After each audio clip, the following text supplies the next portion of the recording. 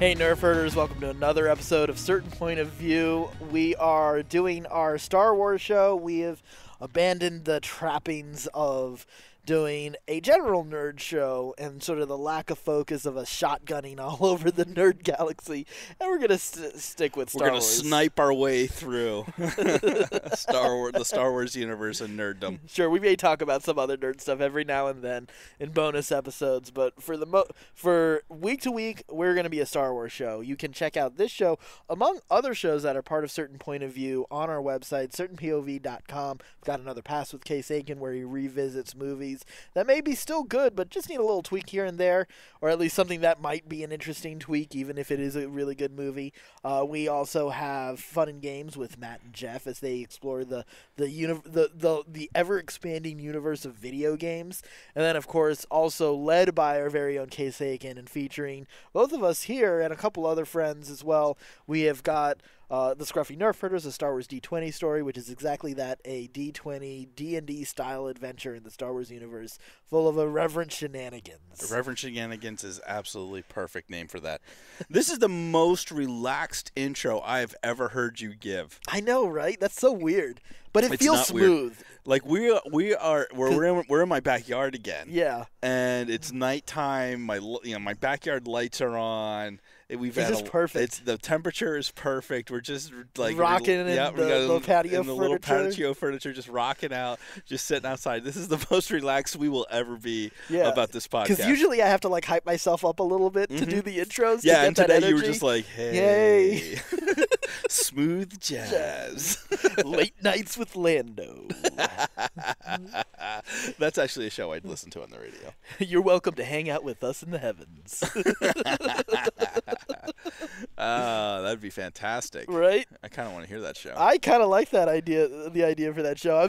I've thrown on a little bit of like some Spotify late night jazz playlist just to relax. It's been so soothing. Like I've been needing that more and more. Just like Jenny and I did that a week ago. I threw on some piano jazz. And we just sat out here on the same furniture and just chilled and rocked and just talked to each other and just just decompress. I might make a habit of that at the new place at the house, just like because. Good luck with like living with 5 guys being able to do that. Like, there's always going to be some sort of stupid thing going on. You know what? Those guys are a little bit better than some previous roommate situations. Looking at you, J. Mike. No, not that one. That one's good. I'm talking about my good friend David Adams, who would often moon me as I walked in at 5 in the morning after my overnight job, as he was on his way to teach kids. You know. Yeah, those teachers don't get paid enough. That's what I always say. So that was. I'm glad I gave both his first and last name.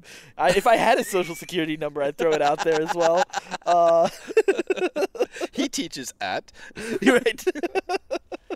But no, today we're doing a Star Wars episode, of course. But with us moving to a Star Wars episode, we will talk some Star Wars news from time to time as it comes out. Star Wars rumors.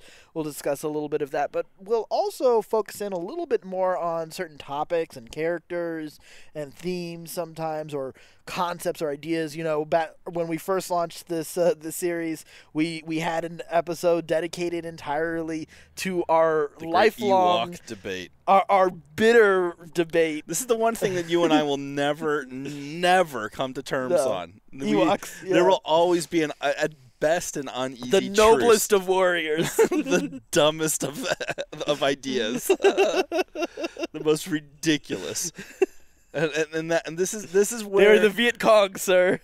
This is where the battle line has been drawn. I wasn't necessarily saying the Viet Cong were the noblest of warriors, but no, we have it on tape. You heard it, people. Addy is a clear America hater. I mean, they're like the American rebels, like, you know, fighting the British in the swamps of South and North Carolina. As Cornwallis was advancing to pincer Washington and Virginia. So there you go. Okay. I got some history to throw in there. Yeah, you're just making stuff up. Swamp Fox, man. Swamp Fox.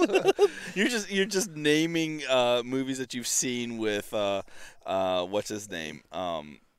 No, who's the guy you like? The actor. Mel Gibson. Gibson. The Patriot. Hey, man, he was based on like 4 actual characters like blended together. Come on, man. I know a little bit of history. Yeah. But before I was into Star Wars and comics, I was into history like no, that. I get it. I was a history major. I'm with you. I get you, which is why I think the Ewoks are dumb. Because based on history, they should have lost. Well, today is not a an Ewok debate episode. Today is... It may be. You kind of got me riled up. I know, right? Someone's going to throw a chair at each other. But no, today's episode is actually going to be going into Darth Maul. If you don't know by now, spoilers, Darth Maul has an appearance in Solo: A Star Wars Story. So it's a cameo. It's brief. Yeah. If you're aware Doesn't of something, really matter. Yeah, it's not too consequential unless they decide to use it a little bit more in some upcoming movies. But regardless, it's not that big of a spoiler if you consider. It wasn't big enough spoiler that it was spoiled for me before I saw the movie, and I didn't mind it. Yeah, but that it was a cool reveal when it happened. But regardless, this is a character that's had an interesting path. Yeah. Because there's been some heavy retcons to bring him back. Yes, there have. But he has become one of Star Wars' best, maybe redeemed characters, not thematically necessarily, but in terms of being able to like throw some heavy retcons and bring him back from the dead. Yeah. They've used his character in some really interesting ways, particularly Dave Filoni in the extended universe, in Clone Wars and in Rebels, has used the character in some amazing ways. So we're going to kind of go back, reflect, and kind of trace his journey.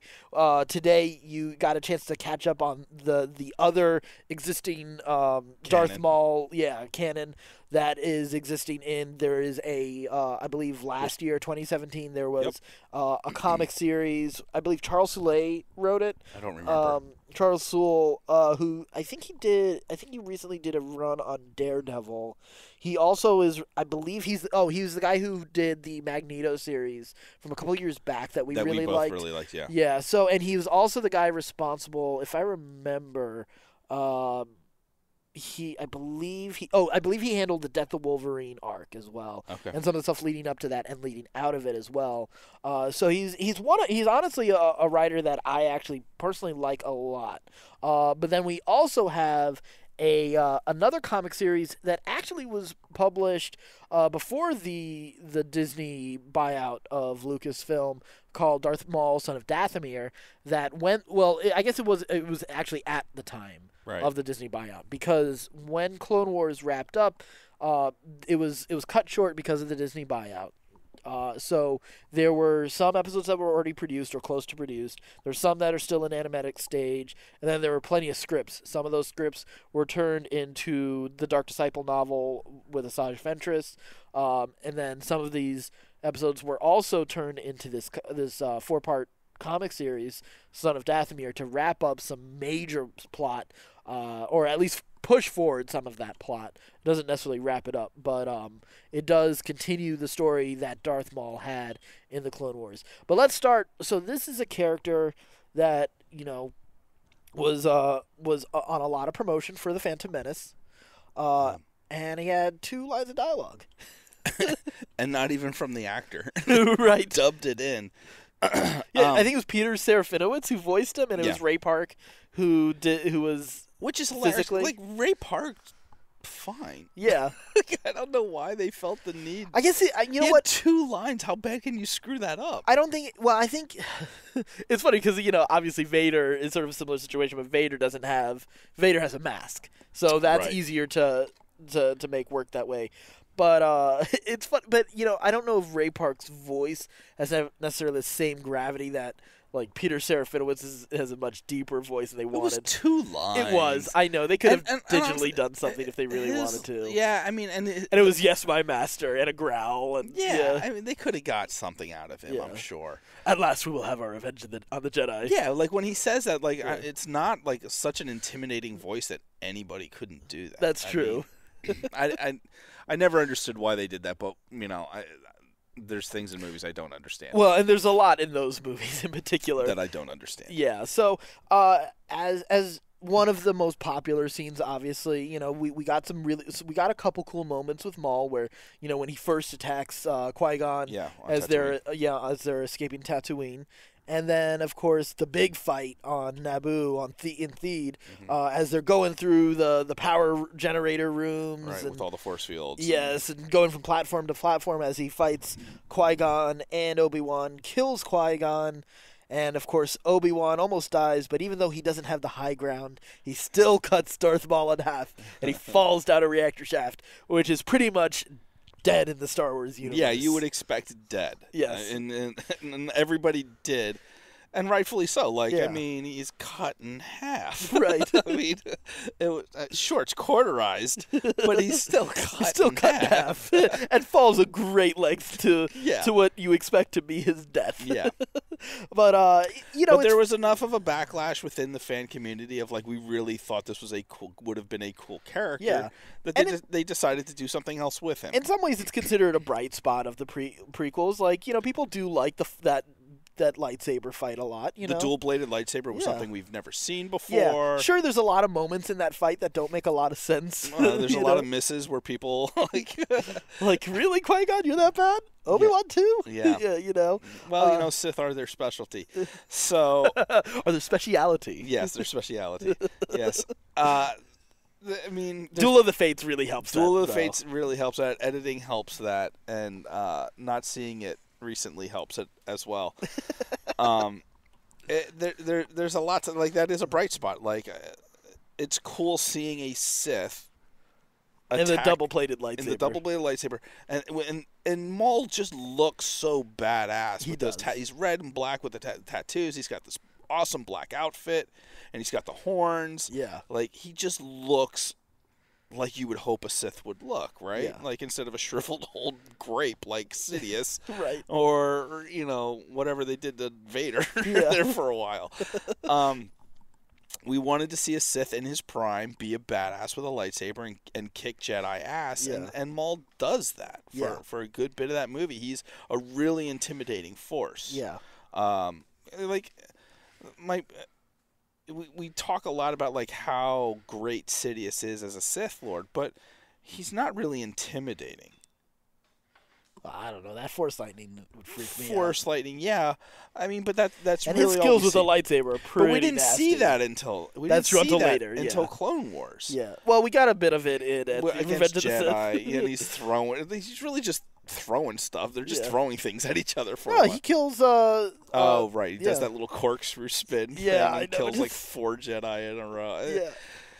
I know. It's not their best moment. Sidious isn't intimidating. Okay. I don't care what you say. All right. He's not intimidating. Like when you see the old man pull out the lightsaber, you're like, "Oh, really? Okay, I guess." But I will give it to Dooku, even though he's old as hell. Christopher Lee has a lot. Oh yeah, Christopher Lee is dead, and I still wouldn't mess with that man. Especially since he was like a British spy. He was poisoned. Yeah. I mean, he was a badass. Yeah. He was a legit badass. Yeah. Like I wouldn't mess with that guy. As amazing as Ian McDiarmid is as Palpatine. Yeah, fantastic. Yeah. But he doesn't like when you just on looks alone, you look at him and he's your grandpa. Yeah, you're like, okay, like don't break a hip while we're doing this, okay? Like I don't want to hurt you. Whereas Maul is young, strong, he's acrobatic, and he just looks like he's doing flips. He's a badass. He's got a double-bladed lightsaber. He just looks cool as hell. Yeah. Like I really wanted more out of him in that prequel, and thank God we did get more of him because his story really it is fantastic. It's a little you have to kind of accept some of the leaps. Yeah, you got to expect some real big leaps in the beginning of how they bring him back. Yeah. But then after that, once he's established as okay, and he's back, let's move forward. Well, I remember when we first, because we watched the Clone Wars pretty much week in and week out as they were coming on live. Like we watched from episode 1. Yeah. We watched from the movie. Yep. And I remember when we first saw that reveal, because it was at the end of a season when they revealed that Darth Maul was sort of there in the ether, and the first thought is that his spirit is still somehow there, like a Force ghost kind of an idea. Right. So are we going to get an evil Force ghost? That we didn't quite get that because we got him in the flesh back. Flesh and blood. Now, of course, a lot of that is also with we got some bigger lore of other Force users, specifically a dark side Force user, and that is the Night Sisters. Yep. And the way they also work with the Zabraks and kind of enslaved the Zabraks as well. But that Mother Talzin, who was the leader of the Night Sisters and a competitor with Sidious, actually kind of brought one of, I guess, Maul's brothers, one of his fellow Zabraks, Savage Opress, brought him into the picture, and they were kind of at odds, obviously, with Sidious, but also with Dooku, but they sent out Savage to bring Maul back from the dead, and he was found on a dump. I guess apparently that reactor went to some trash. Yeah. I guess he ended in a trash compactor? I don't know. It wasn't a trash compactor because he would be dead. He would be dead. But yeah, and they had somehow, I don't remember the details, but they had somehow attached like this spider mechanical so spider body to him, right? With the dark side of the Force, he sort of fashioned these like he willed it to himself. Yeah, he willed this like trash to himself to build trash legs, basically. Yeah. And he was like complete agony and pain, completely mad, just so completely insane he couldn't even identify. He was ranting and raving, total mess. He was being used by the snake creature as sort of his muscle, right? To kind of find valuables in this dump world, essentially. But yeah, Savage brought him back and helped. They did a couple rituals on him, and they brought his sanity back.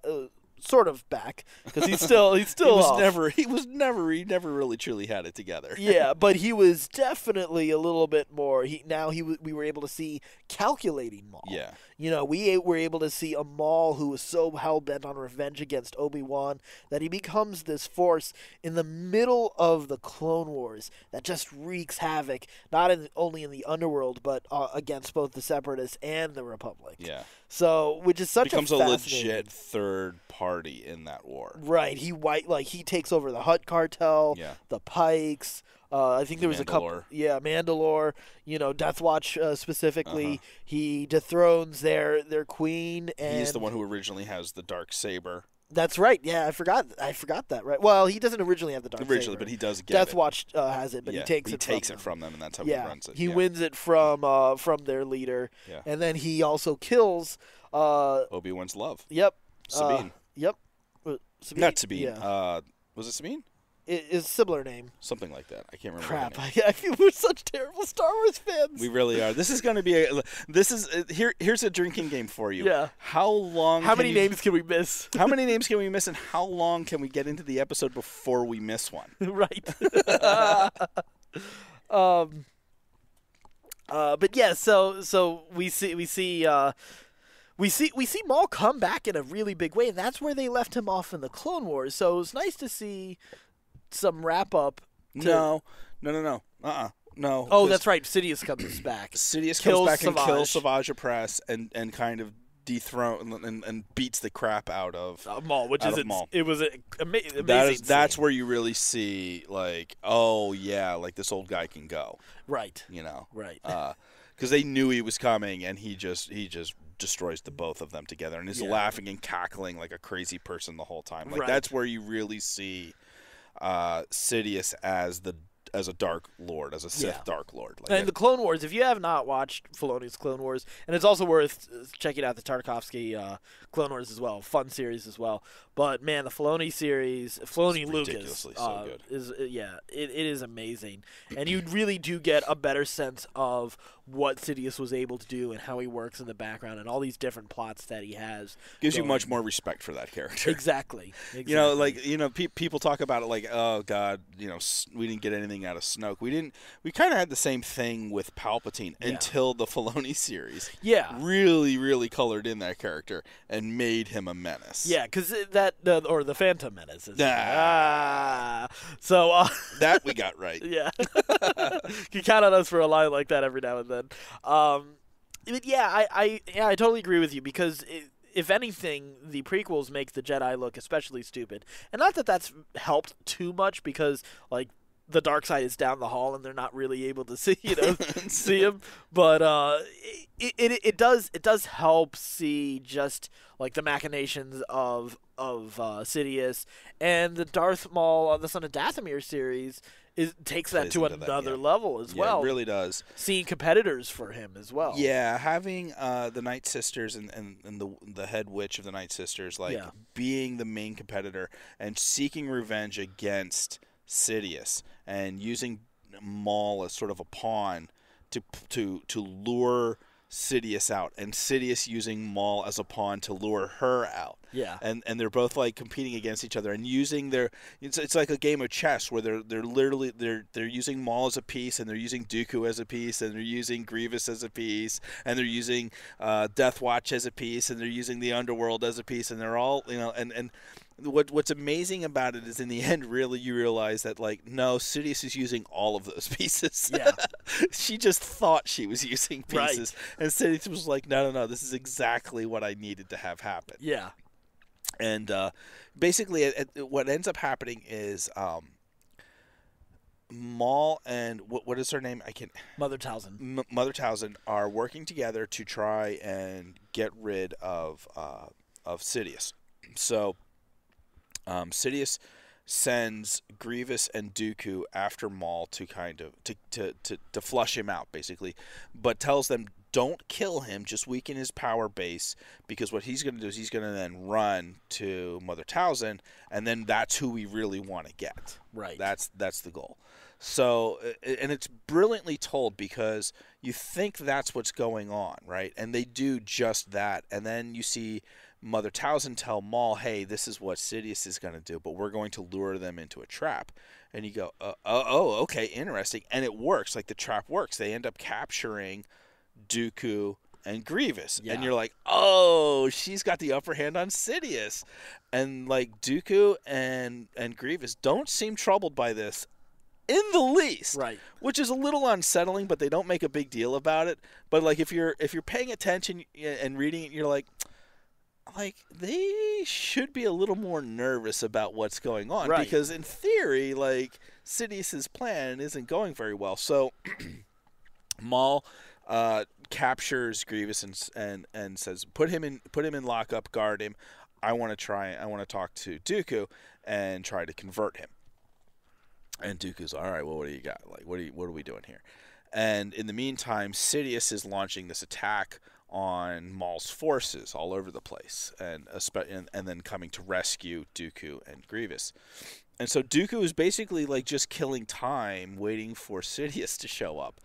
And Maul is like going through all these machinations of like, we're gonna work together and we can overthrow this old man and his typical Maul stuff and Sith stuff that you expect. And then Sidious shows up, and eventually what happens is Dooku says, no, I'm not going to help you. I'm not going to work with you. And so they use him as like a life sacrifice to bring back Mother Talzin. Because she is in the Nether or something like that, and she needs a blood sacrifice basically to get her body back. Right. So they're able to successfully do that. They don't quite kill Dooku in the process when Sidious shows up, but she overtakes his body, and she's fighting Sidious, and Sidious is like, this is ridiculous. You may have his body, but you don't have his skills and his mind. Yeah. Like, I am going to kick your ass. And so she is able to manifest her body back and lets go of Dooku. And then, like, Sidious just unleashes hell on her, and she's like using this force field to protect herself and Maul, and basically realizes, this was a bad idea. And so in the meantime, like, all of Maul's forces that he has built up are under attack, and he's not responding because he's tied up with this. And so they're like, well, screw this guy. Yeah, they just get scattered. Yeah, and so really what ends up happening is all of Maul's forces get defeated and scattered and leave him. Yeah. And they kill his... Oh, it's also revealed that... This is the biggest reveal. This is the biggest spoiler that came out of the Sons of Dathomir.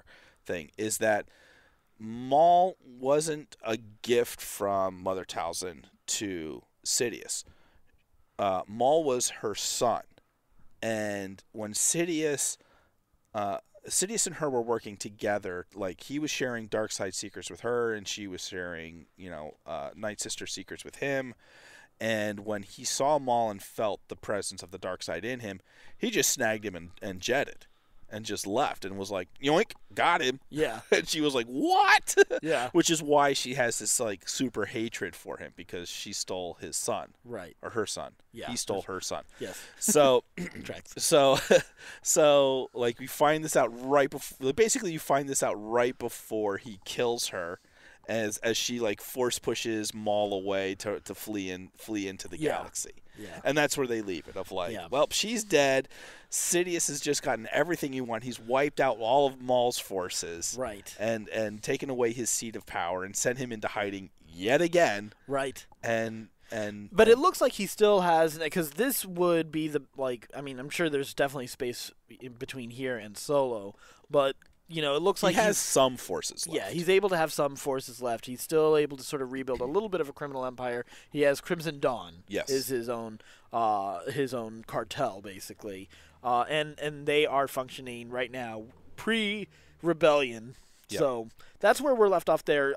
For a moment, just a quick sort of summary of the other Maul comic series. That actually takes place before Phantom Menace and is just sort of a Maul that's ready to unleash himself on the Jedi, but Sidious is holding him back, and he's just killing whoever he can. He finds out about a Padawan who's going to be sold on the black market, and he wants to go get her and kill her. And then we also have some bounty hunters that are working with him. Cad Bane and Aura Singh are two of them. So there's some familiar faces. Yeah, some familiar faces. It's a little bit one note. It's not the greatest story, but it is still it's interesting enough if you're fascinated enough by Maul and want to know a little bit more about the character. That is a place to go.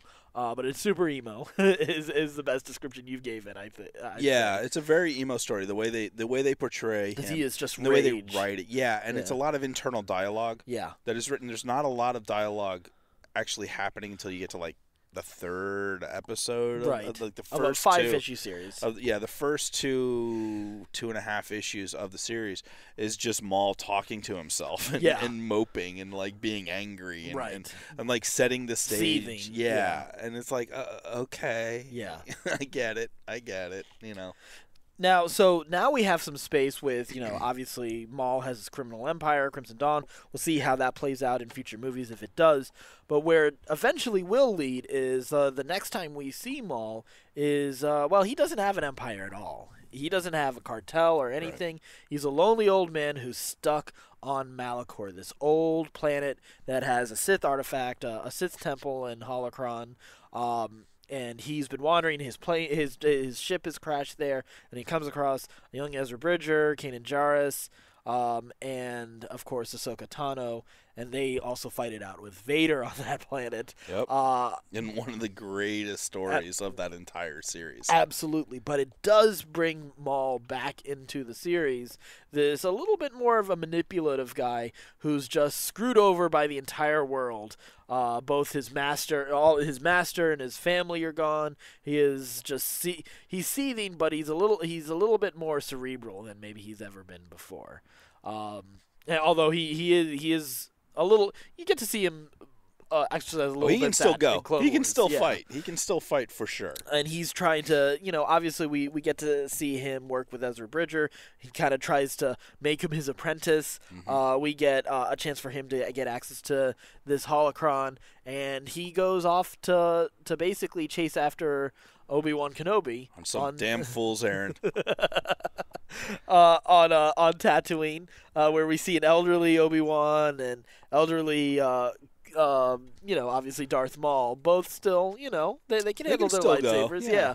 Not quite over the hill. Yeah. Obi-Wan. But we're not going to see any acrobatics in this, because if you haven't seen already, Darth Maul does meet his end on Tatooine against Obi-Wan Kenobi. Obi-Wan had the high ground. Yeah. Yeah.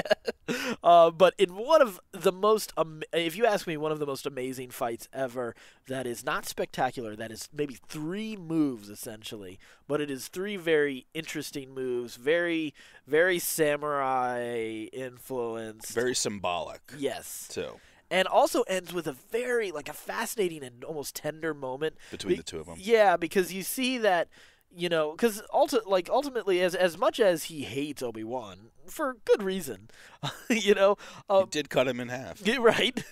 He did also want the downfall of the Empire and Sidious and everything that he's created. So there's sort of a tender moment that's shared between them. It's totally worth watching that episode as well. But man, Maul has come a long way from a guy who really is on par with Boba Fett. Cool looking, but not so great. Has a real quick exit. Yes, exactly. So maybe there's hope for Boba Fett fans out there. Or Captain Phasma. Your Captain Phasma fans out there as well.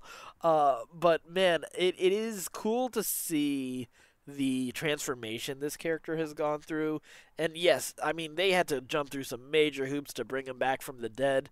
But I would say it's really worth it to see that path. Let me ask you this. Do you think there is a more developed villain in the Star Wars universe than Maul? I don't know if I'd say... you know what? After Clone Wars, Sidious... Sidious and Vader still, I think, are more. Only because we get a good amount of time with Anakin, especially in the Clone Wars series, to really kind of delve into his frustrations with the Jedi. And now with the comic series, we've got 2 ongoing comic series for Vader that have really gone into depth. Yeah. So, yes, Maul has gotten more developed, and sure, maybe he's a more developed in movie history villain, maybe compared to some other villains in movie history, but now with the extended universe, obviously. But I wouldn't say he's the most. Right. Yeah. No, I would agree with that. But do you think? I think he has a more interesting turn. I think he has a more interesting arc and a more interesting story than Sidious. Yeah. Well, Sidious has always been sort of that one-dimensional, force of evil type of villain. So I don't know if I want a developed Sidious as much as... No, Sidious is who Sidious is. Yeah, he should just... He does. I don't need to find out that, his mom's named Martha, she got killed, and that's when he turned to the dark side, I don't need that, Why did you say that name? Why did you say that name? Martha Palpatine. Martha Papa Palpatine. I agree. Yeah, he is what he is, and he's great. You're right, but I don't want any more of than what we have. Yeah, for Palpatine. I mean, if they fill in some more spaces with there's cool. It's not that they don't need to do more Palpatine. I don't need a Palpatine focus story. I like him existing with Maul. If you do more Maul stories, great. There's a chance to have him manipulating and screwing people as you do more Vader stories. Because that's where he's gotten to shine. Is as they do more Vader stories, you get to see some he's badass dark. Palpatine. He's really dark. And just seeing the Palpatine in we're in the second Marvel Darth Vader series, but the first one, obviously picks up after A New Hope, and there's a point where he is he has new candidates for his new apprentice, and Vader has to fight it out with those guys, earn his place at the table, and you also find out you see Vader figure out that Palpatine lied to him about Padme's death. When he finds out he has a son, who Boba Fett is able to find that out for him. Right. That dynamic. I think there is something to it, and I think there is space for more of that, especially if you want to color in some of those lines. Between Empire and Return of the Jedi, especially, I think there's room for some of that. Yeah. If you choose to revisit the Clone Wars. In any way, I think there's definitely more of that there, But outside of that, I don't need his origin story. I think a comparable villain that we can compare Maul to would be an Asajj Ventress. Yeah, yeah, I think so. I think he's now at Asajj Ventress point. Before he was below Asajj. Oh, for sure. Right? Because before he was at Boba Fett level, cool looking, right. But Gotta go. and Grievous is sort of still in that same spot. Yeah. Well, Grievous is in a little bit better of a spot because of the Clone Wars, but he's not great. Yeah, I would like to see them color in some more for Grievous. Yeah, I wish we had a chance to see who Grievous was before the Clone Wars and how he was manipulated maybe into becoming the monster that he is. Yeah, because he was always supposed to be sort of this foreshadowing for Vader, the half machine, half man, full of hate type of thing. Yeah. And of course he has a cough while Vader has a breathing issue. It was a little too specific, George. It was a little on the nose. Although it was cool how they explained that in the Tartakovsky series with Mace crushing his lungs. Yeah, so. But yeah, that being said, there could be some more cool stuff done with Grievous, I think. So I'd like to see Grievous and Boba Fett get that treatment. Jango Fett, I think, could also get that treatment. He get a little bit more. Because to be honest, I think right now Jango Fett is actually cooler than Boba, if you ask me. That's a hot take, I know, but we have a little bit more to look at. We have a little bit more of his work to look at. I mean, we got a Jango let me put it this way. Jango's so badass, he hires another bounty hunter to do his bounty. He's either badass or bad at his job. Or he's a great delegator. He shouldn't have been a bounty hunter. He should have been middle management somewhere. Should have been an accountant. Yeah, I agree. There's a lot of characters that we can find out a lot more about, and I hope we do find out a lot more about. Yeah, I don't need movies for them. Yeah, exactly. Like an hour-and-a-half spectacle blockbuster movie doesn't seem to be the right place to go into depth for some of these characters. Yeah, unless and you don't necessarily. Here's my hope with Maul, that he's an ancillary character that we get to see. Like I would like to see him in the flesh again on the big screen, in like a Scum and Villainy, like as the head of Crimson Dawn, and we maybe see. Did they use Ray Park again? I don't know, because if it is quite look like, because he looked a little tubby. I think that's why they even had him like pull the lightsaber. It was like to confirm, hey, this is not another Zabrak who looks like him. This is the Darth Maul. same Darth Maul. Yeah.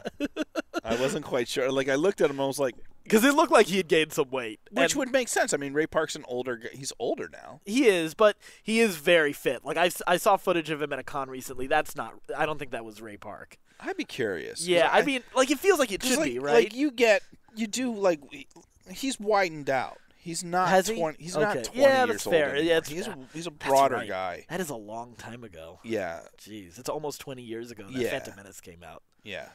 Dear God. Yeah, so I think it very well could be. I wonder if they let him do his own lines, though. That's the big question. This is what I got. We need to look up the credits. We need to do some research on this and see if they let Ray Park finally have some lines. Right. Or if Peter Serafinowicz. They brought Serafinowicz back. Because he was like in between shots of the tech. Right. Let him do those lines. Yeah. I mean, he only had like 3 lines in this one, too. So that's true. That's not true. that big a deal. Right. So, well, let us know what you think of Maul. Do you like what they've done with Maul as a character? Do you think there are any characters who are primed for a redemption of sorts to get some cool story? Not necessarily to be redeemed thematically, but to get some better use, let's say, to get some better mileage out of them. And how do you want to see it? Do you want it in a comic book? Do you want it in a book? Do you want it in a movie? Do you want them featured as the main character in that movie? Do you want a Grievous movie? General Grievous movie? Maybe. Maybe. I'm Probably okay not. Without that one. I mean, I kind of, because like he's got all those lightsabers, I kind of want to see him kill Jedi. You know what? That is sort of an interesting. Like, you know what? That would be a really cool horror movie, like a war combined with a horror movie. Yeah. Like to have like just battalions of troopers led by Jedi, like kind of be hunted on a planet By Grievous. Yeah, like Predator style. Yeah. Just. Yeah, that would be kind of neat. That would be cool. Be kind of neat. I kind of like that. He just takes sabers left and right. Right. Yeah, that would be cool. I'd watch that. Yeah. That's an interesting. That's a good pitch. Idea. That's a good pitch. The Predator pitch. Yeah. It's a good idea. Yeah, because that'd be anyway, let us know what you think of the possibilities in the Star Wars universe, because there are lots of movies on the way, but there's lots of TV, comics, and books also on the way as well. So let us know what you think. You can get in touch with us at certainpov.com. All our social media is there. You can get in touch with us. You can also comment on our website, certainpov.com. Comment on the post for this episode. Again, certainpov.com. And until next time, stay scruffy, my nerf herders.